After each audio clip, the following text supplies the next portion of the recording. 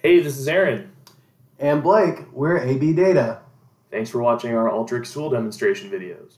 In this video, we're taking a look at the layout tool, another one of our favorite tools from the reporting category. The layout tool allows us to position multiple reporting snippets and render them however we'd like.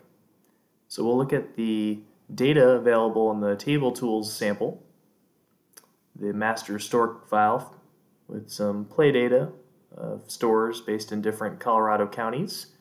And we're going to summarize this data into a couple of reporting tables. These tables are pre-made for us, so we can focus on using the layout tool to position them. But the first table shows our totals by county. The second table illustrates our top 5 stores ranked by sales. And the third table is a pivot showing our number of customers by county and region. You'll also notice that we use formula tools after each of our reporting snippets to create a field called sheet name and then give a descriptive name to each of our different reporting snippets.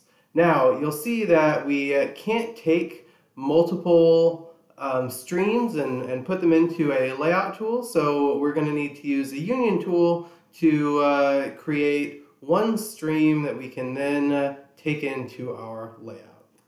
And depending on your workflow, you may use the append fields, the join multiple.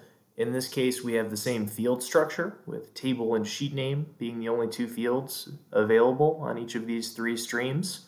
So we can easily union them together. And that way we have 3 reporting snippets being brought into our one layout tool.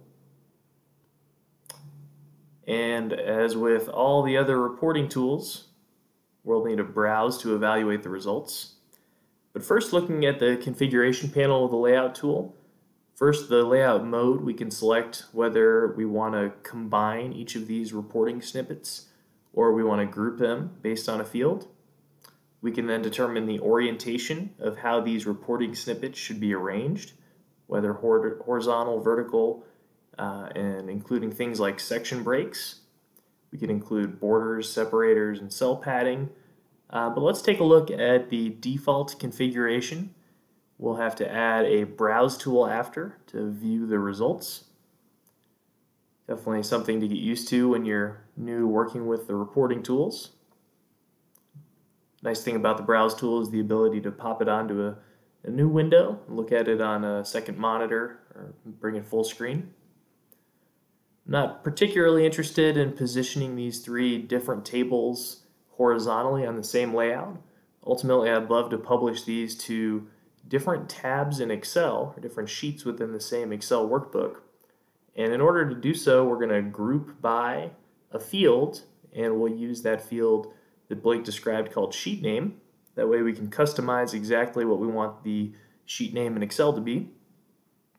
And we can select the vertical with section breaks as our orientation. And when we do so, we see that the section name becomes available. And in our drop-down, any of our available fields that aren't reporting objects, we can use as our section name. So the text that we see in the sheet name field should be pulled through as our section name. If we were publishing to a PDF, that would be the bookmark name within the PDF, which can be really handy.